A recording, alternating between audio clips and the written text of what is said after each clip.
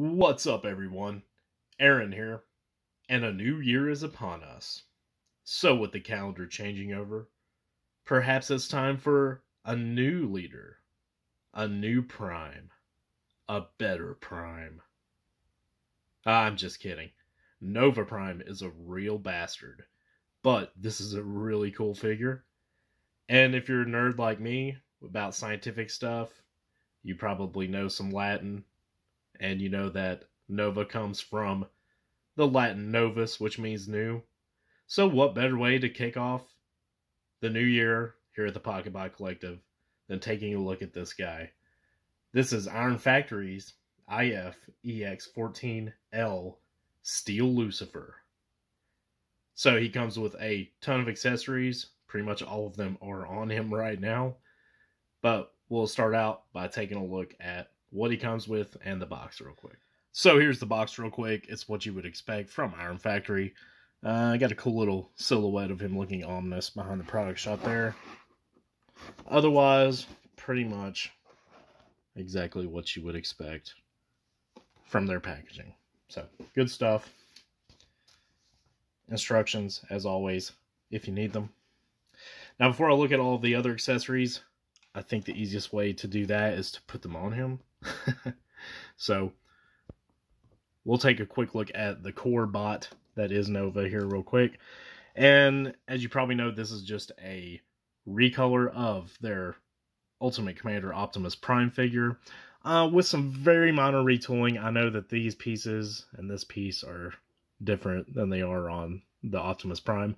Otherwise, exactly the same figure, just colored differently.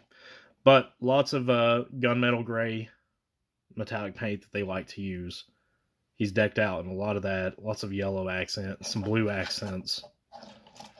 Silver on his face. So, looks pretty good. His eyes are kind of dead looking, which I think is appropriate for Nova Prime. No spoilers. So, at least in this mode they are a little more vibrant in his beefed up mode.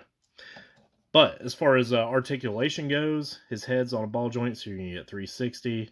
You get a pretty good amount of down, a little bit of up, and a little bit of attitude. So, not bad as far as that goes. Arms, you can bring them out. Whoop, not untab them. You can bring them out to about that far. You can rotate them up about that far and back about that far. This hinge on the wheel is going to prevent it from going any further, but not that you really need it to do that. As far as the rest of his arm articulation, he does have an elbow swivel and elbow to 90 degrees. No wrist rotation. You'll get 360 of waist rotation. You have some movement here with his upper torso if you want to use that, but that's mostly for beefing him up, if you will. These little flaps move forward, little hip skirts or front skirts, whatever you want to call them. They move a little bit. Legs are just on a standard T-ball joint, so all the way out to there. He can kick forward and backward about that. About that far. You get thigh rotation sort of right here at this joint, so that works. Knees are going to go right to 90. You can move his kneecaps up and down on the slider if you want to. That's mostly for transformation, but that's a thing you can do. Toe is going to go all the way down just due to transformation, but there is a rocker in here that you can move around and get a little bit of movement as far as that goes. So, not the greatest in regards to posability, but I think it does everything you need it to do. So, let's start looking at these accessories. He comes with these two guns. You can attach them together if you like, or you can have him dual wielding, and they're just done in the same metallic gunmetal paint. Nicely sculpted, look good. You saw him holding it earlier, so I'm not going to waste time with that. Here's his other weapon. It's a really big sort of claymore greatsword type weapon. And as you saw, you can remove that to help him hold it better. And place it back on, as is the case with a lot of Iron Factory's big weapons like this. But if you don't like the sword, you also have the option of using it as a big battle axe, which is pretty cool. So, nice options as far as that goes. And I love this translucent blue plastic on it. So, looks good. Now, let's get into the rest of his accessories, because he's got a lot of armor options here. So, here are his leg armors. And you want to bring this down on this if you haven't already. And looks good. More paint. Not bad. What you want to do with this is use this port and this tab on the side that I just tabbed in place. Well, actually, first you want to fold his toes down. So let's go ahead and do that. Like so. And then just tab that in on either side. And we are new boot goofing. So there you go. As far as that goes, I guess I could... Whoa. Too far on his knees. Is that popped loose? I don't think so. It's acting very strange. Whatever. Whatever. We can come here and you also get this crotch piece, and it's just going to slot over the crotch he already has. There you go. He's going to come with these hands, some yellow paint on them, otherwise just in cast white plastic. And how this works is you're going to open this panel and you can see that peg. He's just going to hold his hands. Hold his own hands. And then you can close the back panel up.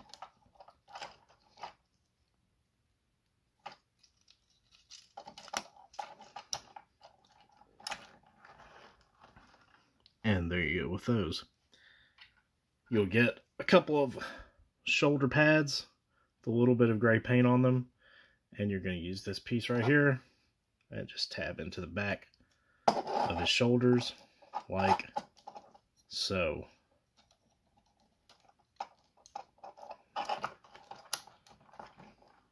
Now, finally, he's going to come with this piece, his alternate head, and really nice head sculpt here for this. Love it. Lots of more silver and yellow paint on him, and nice blue eyes. So with this piece, what you're going to do is just kind of lift up his upper chest there a little bit, and it's just going to slot. Well, first of all, let me put his other head up. So you want to pull his head forward a little bit on this hinge, and that way you can really kind of get it down into this cavity flush. Like that. Alright, now we can do this. And just going to pop that into place. And Nova's coming along very well. We've got one more big old piece. And that is his wings on his backpack. Decked out in the same gunmetal metallic paint. Looks really good. Got lots of nice little translucent plastic. Same as he has on his legs there. And very nice. And the way that's going to work is this hole right here is going to just peg in there. And you've got Nova all done. Now you can articulate these how you like. There's also articulation here if you want to fold them, partially for transformation, but you can do that. And yeah, this guy's definitely got some presence for a Legends class figure because of these wings. Looking very cool.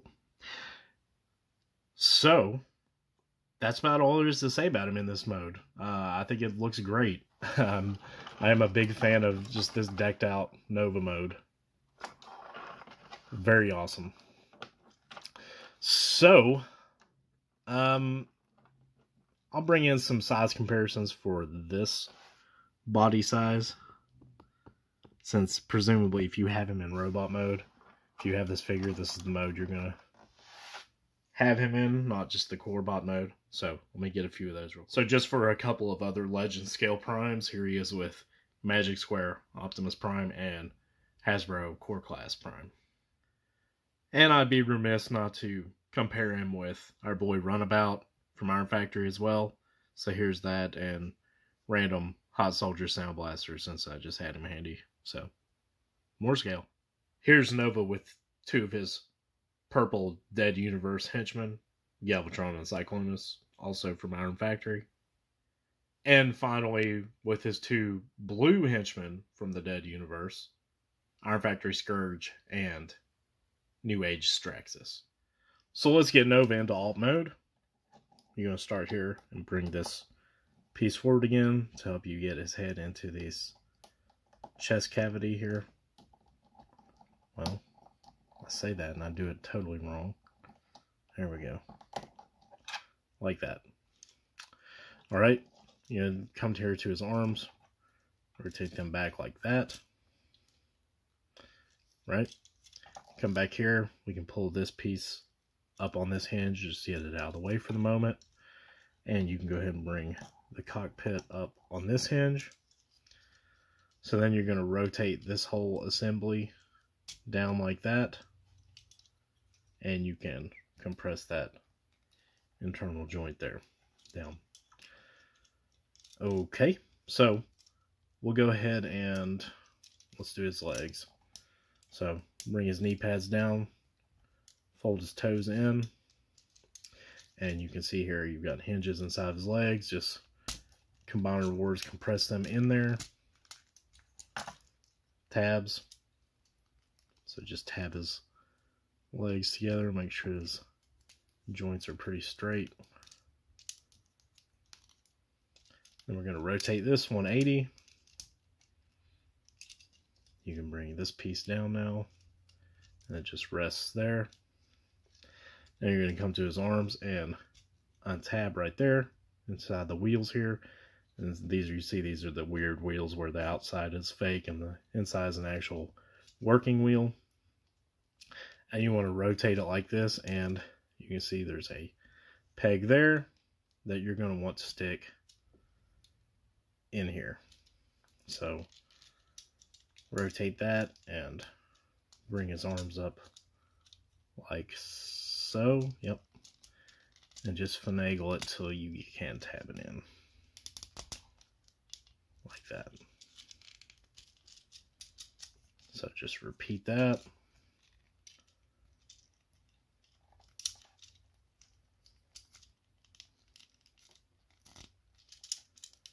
And straighten him up. And there you go. There's Nova in his truck mode. And, you know, it is what it is. It is fairly faithful to some of the comic designs. So, looks good as far as that goes. But not really a whole lot else to say about it. It's a weird Cybertronian sort of truck. It does kind of roll okay. Not bad. And yeah, I mean, you've seen everything else already in this mode, so let's start building this trailer. So what I like to do to start with is just go ahead and get his boots, and they are going to untab there, rotate them forward, and you want to tab them right there.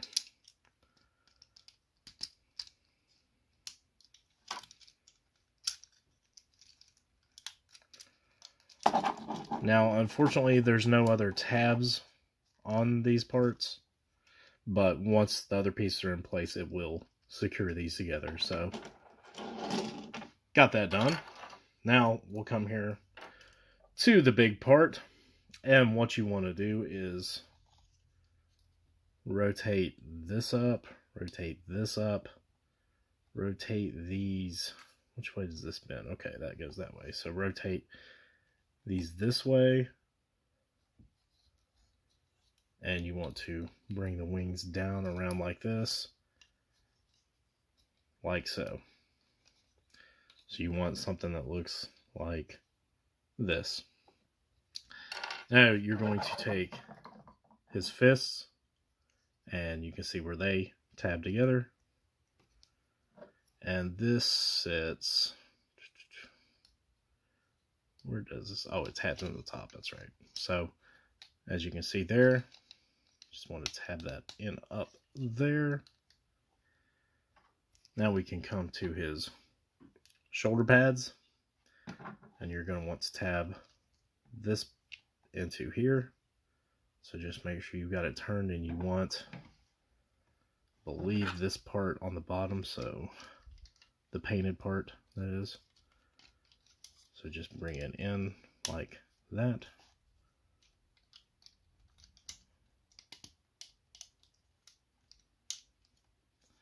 Alright, we're getting there. We'll go ahead and take his crotch piece, and it's just going to slot in right here on the front. Is that the way it goes? Yeah. Pretty sure it's, yeah, that's the only way it can go. Alright. Now we're going to take his headpiece here, and you're going to rotate his head down inside here, and you want his guns. So just untab them, and you'll see there's a little part right there to tab it into. I don't think it matters which one goes on which side.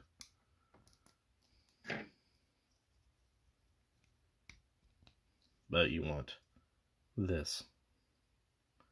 So now from here you're going to take this, and there's, where's the tab for this? There's a tab on, there it is. So on this lowermost part, you've got a little tab right there, and it's going to go onto the guns to hold this piece in place.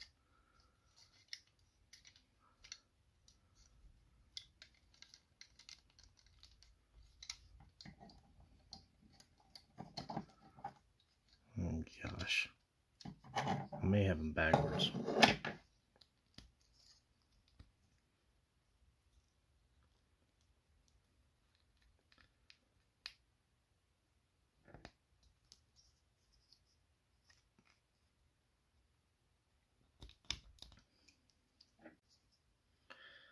Or perhaps the easier thing to do might be this. I'm sorry, guys. Now let's do this instead.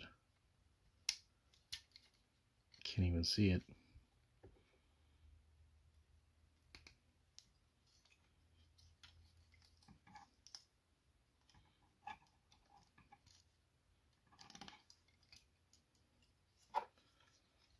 Now we'll tab this piece onto the guns, and there we go.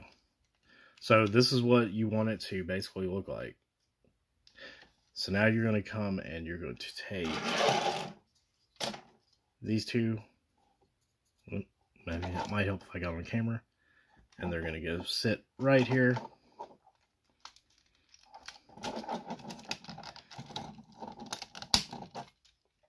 And there you go. Nova in his big old combat trailer. I'll make sure he's nice and cleaned up, and we'll take a quick look at him and do some comparisons. And yeah, here's Nova in his fully armed trailer mode, and I do like it. Definitely better than just the little truck cab by himself. All of this really comes out here as well, along with, you know, the wings, obviously, in his robot mode. But yeah, looking good in my opinion. Pretty faithful to the source material from the comic. So yeah, looking good. Not a whole lot else to say about it. Still rolls. And yeah, it's a nice beefy Cybertronian truck. So, we'll do some size comparisons real quick and wrap it up. And here's your usual car comparisons: Magic Square, New Age, Iron Factory, Hasbro, Legends Class, and a Mattel Hot Wheels diecast car. And he's definitely got some heft compared to these, as he should. So, not bad, not bad. Final thoughts on Iron Factory's Steel Lucifer, aka Nova Prime. Obviously, I really like this figure. I can't really think of anything seriously negative to say about it. No QC issues on mine. It all works really well. I like this Optimus Prime mold. Unfortunately, it's the only version I have. But I like how all the extras work in regards to his trailer mode and obviously in his beefed up robot mode here. So I think it all works pretty well, in my opinion. If you're looking for any of these Iron Factory Optimus molds, all I can tell you is good luck, because Iron Factory just absolutely refuses to reissue anything. They're happy to let scalpers pocket all that extra money that they could be making. So if you're looking for any of them, all I can say is good luck. If you're a fan of the old IDW comics like I am, though, Nova Prime's kind of a must-have for your collection.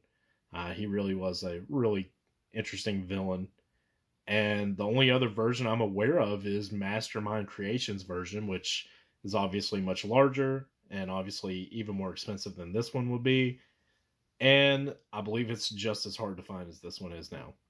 So if you're even looking for that one, then good luck with that one as well. But if you can find this figure, it's definitely a recommendation from me.